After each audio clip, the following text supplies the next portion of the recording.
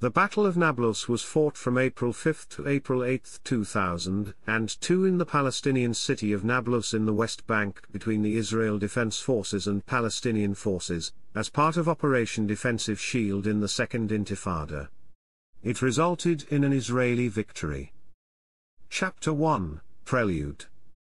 Of all the West Bank towns, the IDF General Staff was particularly concerned about the expected resistance in Nablus, and especially in its Kasbah.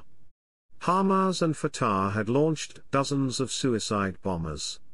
Despite a previous successful raid on Balata, the General Staff still estimated hundreds of armed men would be entrenched in the city, causing the IDF heavy casualties.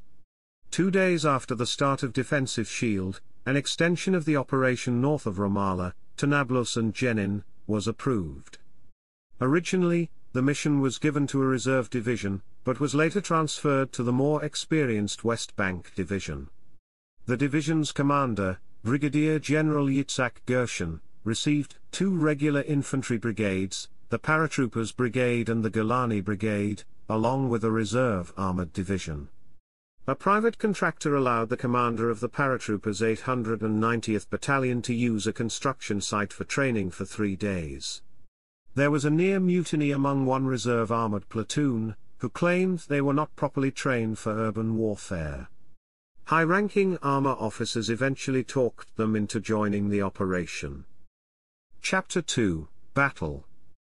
Israeli armored and infantry forces quickly occupied most of the city, with clashes taking place around refugee camps. Israeli Air Force attack helicopters fired rockets at Palestinian defenses in Nablus main square and neighboring streets, but to minimal effect. The Nablus Kasbah was attacked by 2 battalions simultaneously, using 2 different fighting methods. The Golani Brigade pushed in using Exerit armored personnel carriers and armored bulldozers to clear away barricades. The Golani Brigade engaged the Palestinians in heavy street combat, forcing many to withdraw to the western part of the Kasbah, where they were attacked by the Paratroopers Brigade.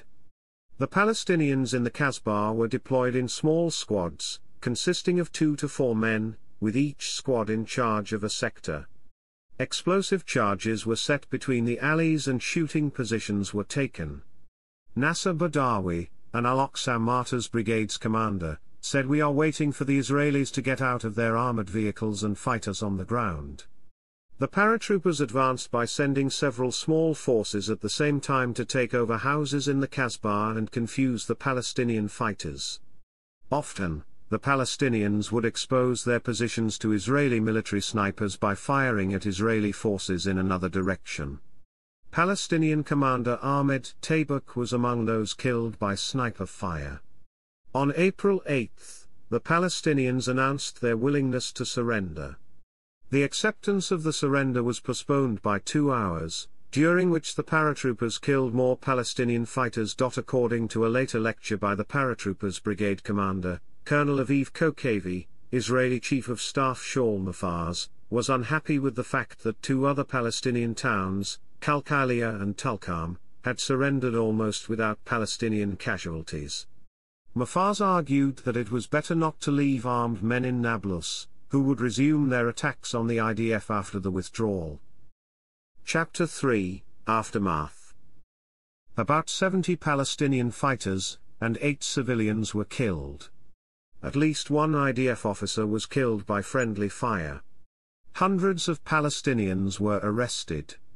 High-ranked wanted persons, such as Nasser Awais of Fatah and Hussam Badran of Hamas, fled east to Tubas. They were arrested a week later. The IDF also claimed to have exposed explosive labs. According to UNESCO, hundreds of buildings were affected. 64 were severely damaged, 17 of which had particular heritage significance, including the Obad al-Hadi Palace. 4 buildings were completely destroyed. The United Nations estimated the property damage at $110 million.